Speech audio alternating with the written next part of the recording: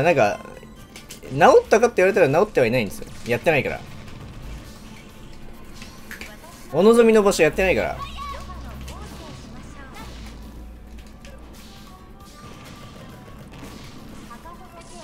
ちなみに俺普段は結構なんか強めの方が好きなんですよ。でもなんか強い方がさ、なんか効いてる風じゃん。効いてる感じがするじゃん。俺もなんか普段はというか、結構基本的にちょっと強めの方が好きなんですけど、でもなんかもう強いとかじゃなくて、もう苦しかったんですよ、本当に。あれはね、えぐいよ、ガチで。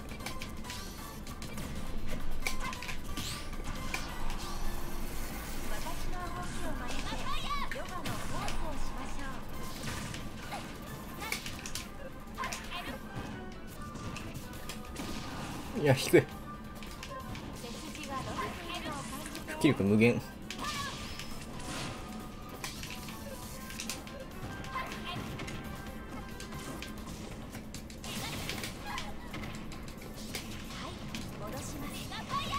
なんかもうね、マジでちょっと、あれはね、みんなもちょっと気づいた方がいい。ちょっと、油断禁物。これなかなかない。俺もいろいろ言ったけど、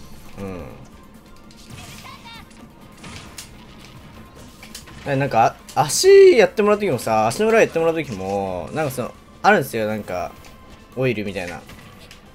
で、タオルで、ちょっと拭いてもらって、みたいな工程があるんだけど、なんか拭いてもらう時のもうタオルがもう痛かったもん。早いみたいな。お前、何をそんな焦ってるんやっていう。そんな焦ることあるみたいな。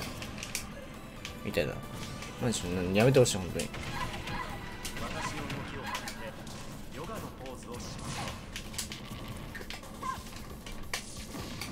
重い。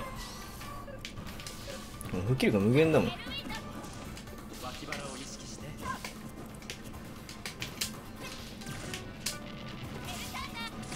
強すぎないこのキャラ。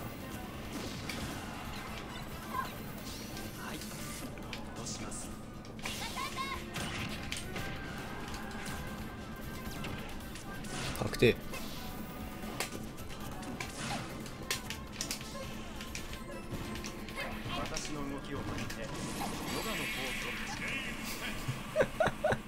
強っ。オッケー。逃げろ。はい、これが最強なんですね。当たらんぞと。ちゃんとベク編もしますよと。おい、いけ。かっこいい。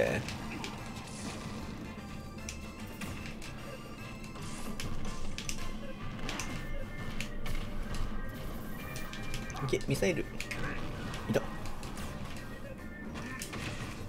さいなら。サムスにね、ガノンドローで吹き出しなんてできるわけないだろ。よいしょ。よいしょ。47。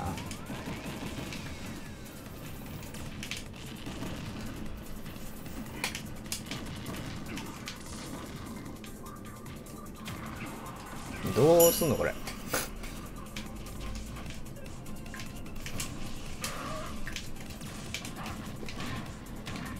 だ。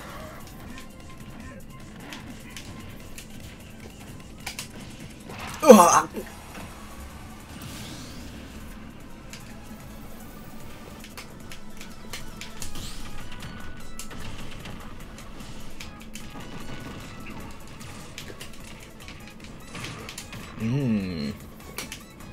よいしょー。7%。はいならん。いや、あるじゃん。俺のジャンプじゃない。いけー。ミサイル。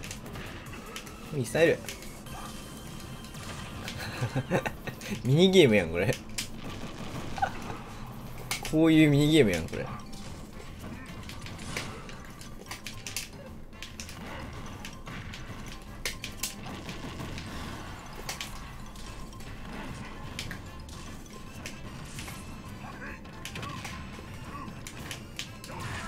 おい消すなバカ。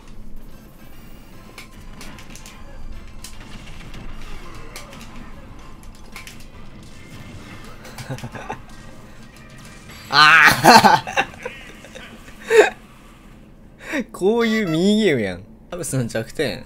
サムスの弱点はね、まあ、着地は弱い。一応。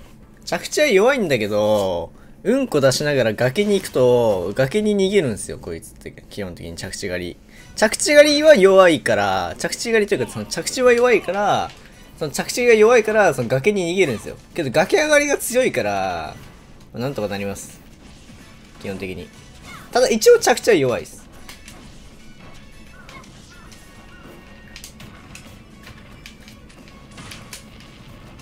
で、さっきも言ったけど、着地弱いんだけど、結局崖に逃げて、崖で頑張ります。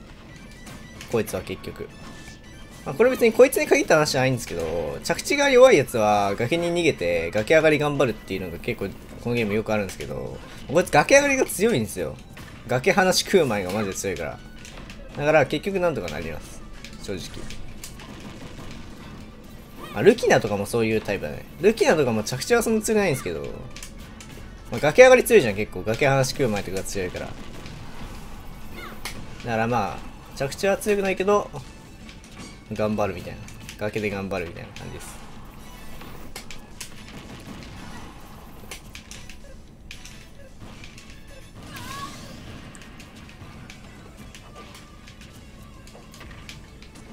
着地もね、一応ごまかせるんですけど、全然。まあでも全然強いっすよ。確かにこいつの弱点はない。言わしてもらう。まあ、弱点は何ですかって聞かれると弱点はない。別に。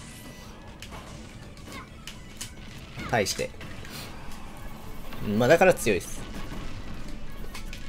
まあなんで S ランクじゃないのかって言ったら、なんでだろうね。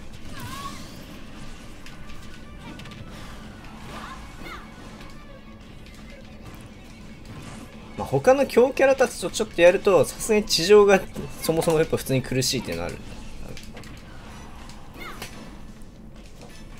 地上戦が普通に苦しいっていう、ちょっと。けどまあ重いんだよな。正直こいつ。まあ、全然こいつ、めちゃくちゃ強い使い手とかが使ったら、S ランクぐらいになってもおかしくないかもしれないけど。現状はあれやけど、わかんないね。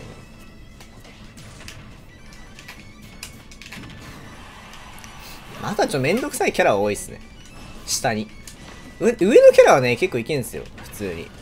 サムスって。上のキャラは結構いけんすけど、下のキャラがね、意外とめんどくさいっていうのがあります。あと。まあ、意外とね。別に有利なキャラも多いけど。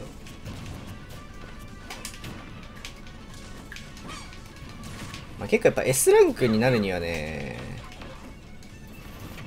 割と処理能力大事だと思うからね。いや、こいつ重いんだよね。重いのが強いわ。重いし復帰力が高い。ガチで。かかと落とし。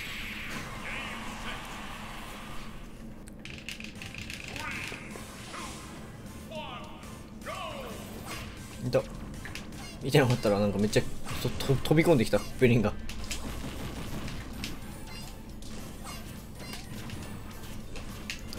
ポケモン言えないと、俺の嫁が、俺の大好きなキャラが強化されたらしいです。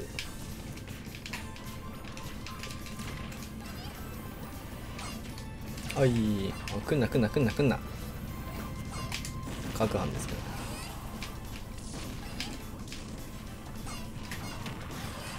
これ飛びすぎじゃないこれ。マジで飛びすぎなんだけど。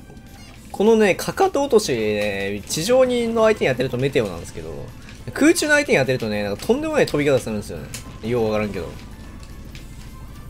なんか知らんけどクソ飛ぶんですよ。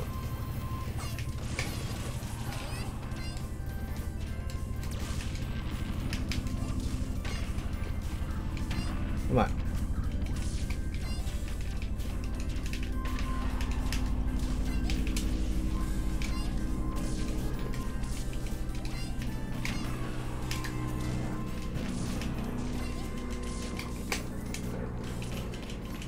よいしょい。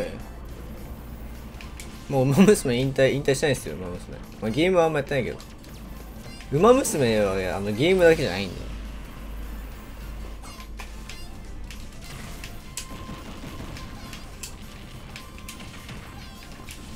おお、おい。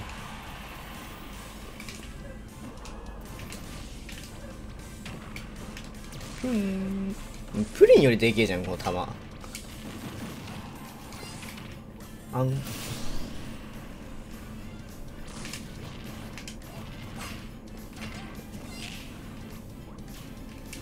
判定最強。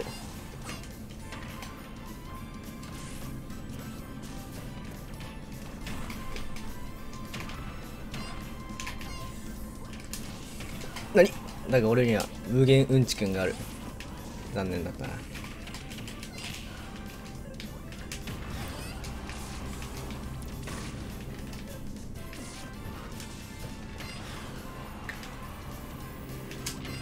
強すぎ。